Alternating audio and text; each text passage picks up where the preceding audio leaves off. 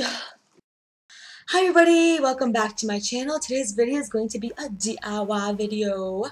So, you'll be learning how to make this beautiful painting right here. And if you are interested, please keep watching. So, today all you'll be needing is some acrylic paint that you guys can get from, Hobby Lobby, Michael's, any craft store you can find near you, and a regular sponge kind of brush. This one just has paint all over it because I just used it.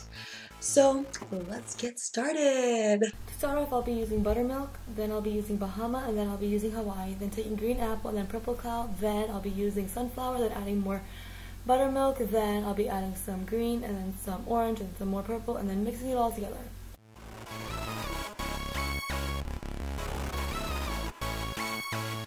Then here I am just making everything a little bit more seamless because I like that a little bit more. So yeah. Next, just putting in some more blue because I thought I was lacking some. Then going back in with purple cow, I'll just be putting that on top and bottom and then mixing it together. Next, I'm just going in and painting the sides of the painting, and wow, I made a mess. That's all.